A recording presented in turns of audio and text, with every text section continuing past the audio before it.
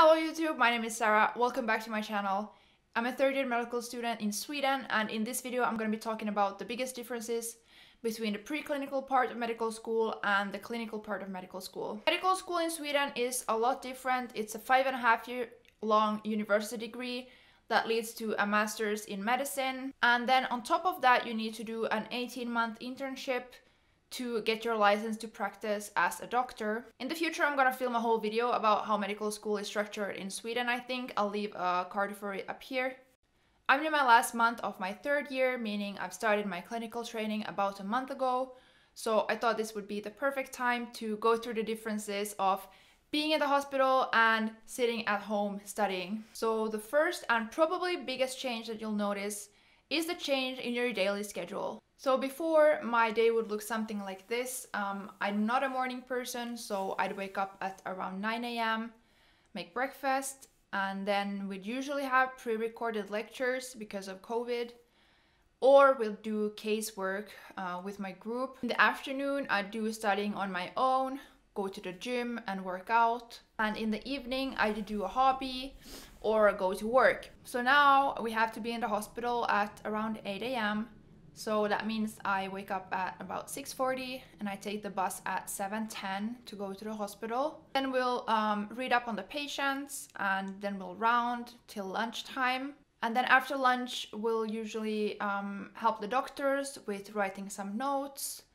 And then we end the day at like 4 p.m. I like to work out at the gym because we have a gym there. And then I take the bus home at around 5 p.m.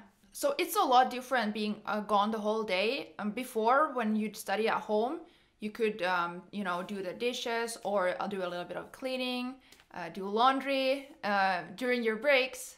But now you have to basically do that in the evening. I know it's like that for most people who work, but still it's a significant change. There's also another effect of spending the whole day in the hospital, and that is that it's way more fun now to study outside of the hospital because you don't do that the whole day alone in your room. It would also make a big difference during exam season because you'll be more eager to study because you're not so burnt out. So the second biggest difference is learning by doing. Before, I like to study at home. I usually watch the lectures at like 1.5 to 2 times speed and then do flashcards on the most important topics.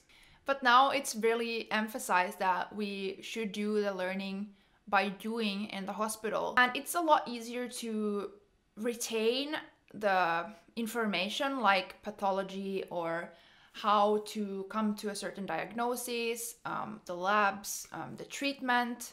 When you have an actual case and a patient to study that you can relate it to rather than just reading it in a book. For me, this makes me remember things a lot easier, and I think it will help me for the exams too. So the third biggest difference is that I get to see my classmates every day, and of course also other people who work in the hospital.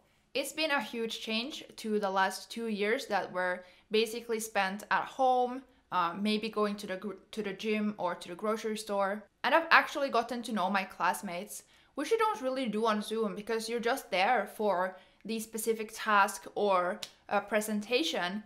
But in the hospital, we eat lunch together. Sometimes we're on rotation together. So it just leaves a lot more time to get to know each other. And I've been way less lonely thanks to this. So the fourth biggest difference is something that we all recognize. It haunts us during our preclinical years, and it also follows us through the training in hospital, and it's imposter syndrome. So imposter syndrome is something a lot of medical students struggle with. It's when you feel like you're a fraud and you don't actually know anything, and you're scared that someone is gonna find out that you're a fraud. For me, I thought it was gonna be way worse in the hospital, but it really hasn't been as bad as I thought it would be. I know the answer to some questions and some not, but I don't get crucified for, answering wrong. And it's kind of nice to have a doctor who like quizzes you and pushes you a little bit rather than just, sitting there and following the doctor in whatever they do.